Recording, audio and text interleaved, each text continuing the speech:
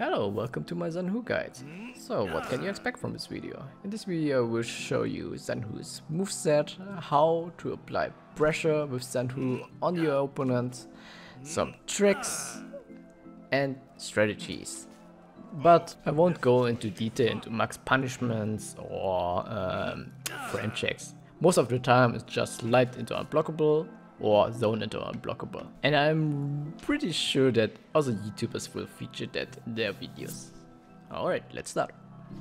The thing about Zhanhu is all his finishers are unblockable, so you can go into light into unblockable light or heavy into unblockable light and vice versa. So that means heavy into unblockable heavy and of course heavy into unblockable light. So your main pressure tool is of course your unblockable. So I'll show you now a trick with him. Maybe you will face a situation where it's too hard or maybe too risky to reach the unblockable part of your chain. So in this case there's a nice trick. So just go backwards and with your first attack and perform your unblockables. The forward movement of both unblockables, light or heavy, doesn't matter, is very generous. And that's where the real fun begins. So if he goes for a heavy parry but you commit into a light, he will eat the light because he's waiting for the heavy timing. But if he goes for a light parry and you commit into a heavy, he will eat the heavy. That's it. That's his pressure tool. But of course you have to consider option selects, dodges, dodge attacks, fast heavy cancels like from Aramusha or Rochi. If you consider all these options, you should be fine in 1v1. But I think Zhanhu is more a team fight hero. I'll tell you more in the hitbox section of the video. There's also another thing about whiffing your attacks. In most cases you are allowed to whiff your attacks and get free access to your unblockable chains. But if the enemy is just too close, he's able to block your attack and you're forced to commit into a heavy or into a zone attack to reach to the unblockable part of your chain. But there's a little trick you can do. So if the enemy is too close and you don't want to throw an attack, you can just simply guard break him. If you guard break him and he counters it, that brings you into perfect whiffing range. So it doesn't matter if he guard breaks you or you guard break him. A counter guard break brings you always into whiffing range. One more cool thing about him are his dodge attacks. So they are fast, but they are only dealing 14 damage and they are considered as light attack. So it doesn't matter if you input the light or heavy dodge attack. They are all light attacks. So if you get parried, your enemy is able to punish you with the heavy. But the most important thing is they're fast, so you can punish Blackbriar Shield Bashes on reaction, and on confirmed hit you can chain into unblockable lights or heavies. And that leads me to the next topic. You can finish all your moves with unblockable finishers like zone into finisher, zone into unblockable finisher, dodge attack into unblockable finisher, forward dodge light attack into unblockable finisher, forward dodge heavy into finisher, and so on. So in fact you can chain every move into the unblockable finisher. So there's one more move on his move list and it's called subduing counter blow. So like Kensei, you have superior block in the direction you dodge. So if you dodge to the right, of course your superior block is on your right. And the special thing is if you block an attack, you can perform the subduing counter blow. So it takes a lot of stamina away, but the following hit, light or heavy, is not guaranteed. So your enemy is still able to parry it. But when your enemy is low on stamina, why not? Just go for the subduing counter blow. So if you superior block one attack and perform the subduing counter blow, it takes a lot of stamina away. So there's a chance to put him out of stamina, especially when your enemy is throwing out an heavy attack. Zhanhu is also able to cancel his recoveries from a zone attack, from a dodge attack and from all his opener attacks. But not from his finishers, so you have to be careful on this point. With that you can actually throw out an opener light, chain it into a zone and then into an unblockable zone, or just throw it an opener light and dodge away. You can be really creative with that, but actually that's a really cool thing in team mods. So you can throw out an attack and dodge away from any threats. So that's a big plus for Zhanhu. Alright, that's it. I think I covered the most important thing about Zhanhu. So in fact he has actually no access to variable heavy timings like Centurion, hyper armor, neutral pressure or unreactable attacks. So all your pressure comes from your unblockable mix-ups.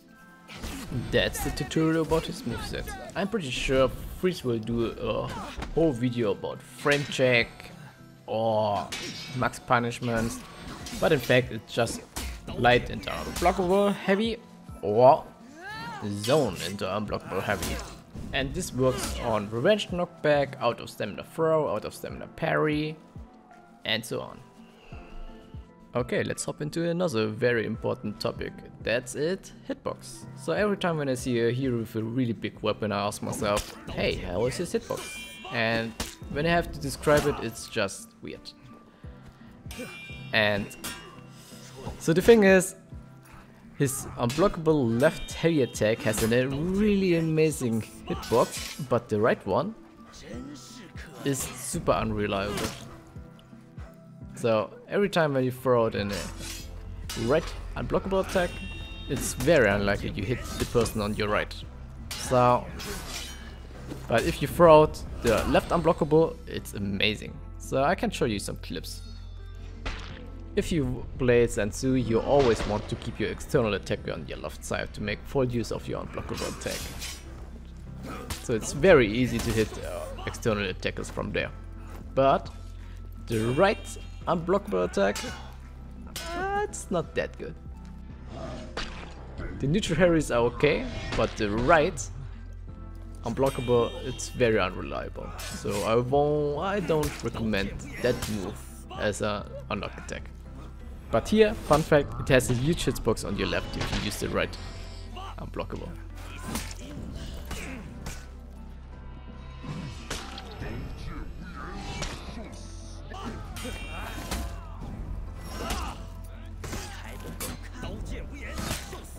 On the other hand, his zone attack is very good. It's 500 milliseconds, it's 20 damage, you can use it as option select, it's undodgeable, and you can link it into your finishers. So overall, very good.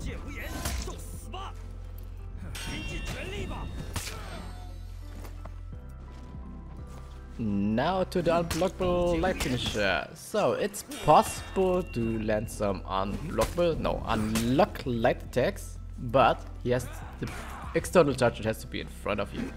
So if he's just slightly on your left or on your right, it doesn't work anymore. Thanks to the generous forward movement, often you just pass your external target. So I recommend to use the unblockable light finisher only when the external target is in front of you, or you want to hit the locked on target with an unblockable light.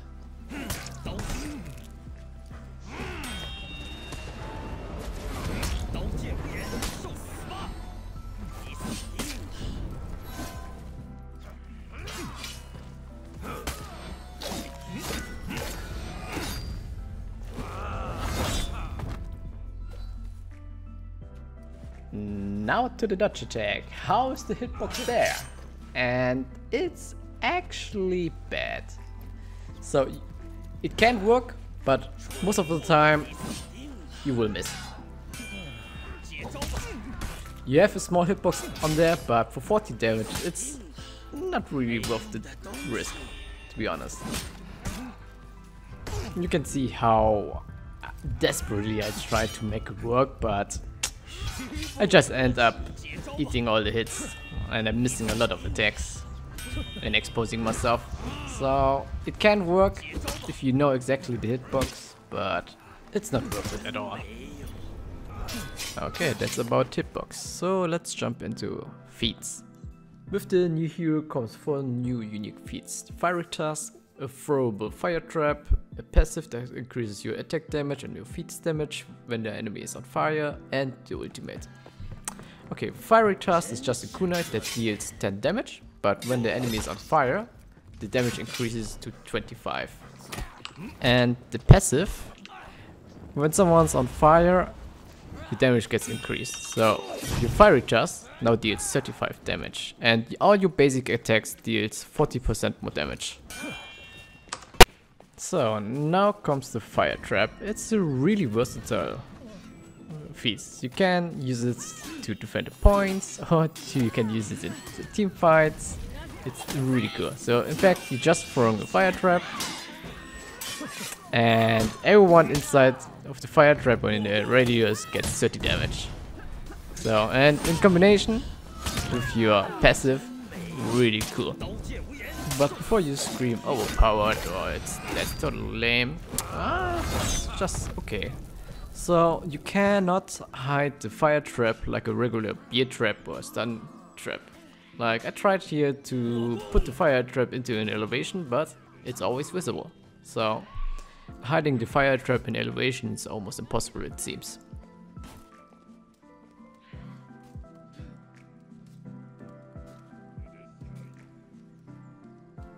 But you can still hide the Fire Trap in bushes, so that's the best spot to hide the Fire Trap.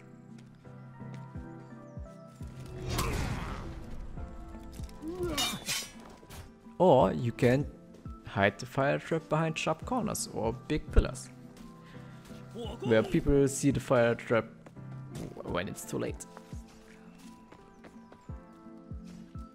Okay, now we are coming to the last feat. So your ultimate is just an orbital bombardment for 60 damage. So the impact damage is for 20 and the target will burn for 40 more damage. So dot damage, 40 damage.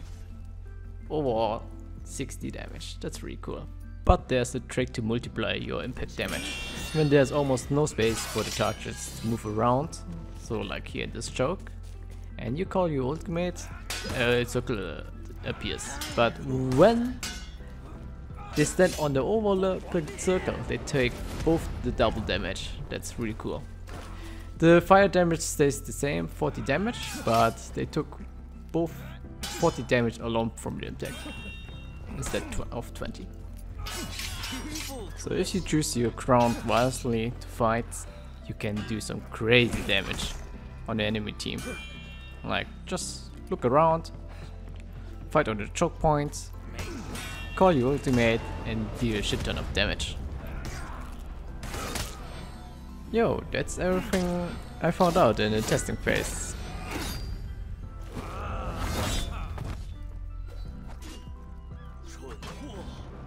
Alright, that's it with the guide. So thanks again to Ubisoft for the opportunity to participate in the early access to test the new hero, and I hope you like him.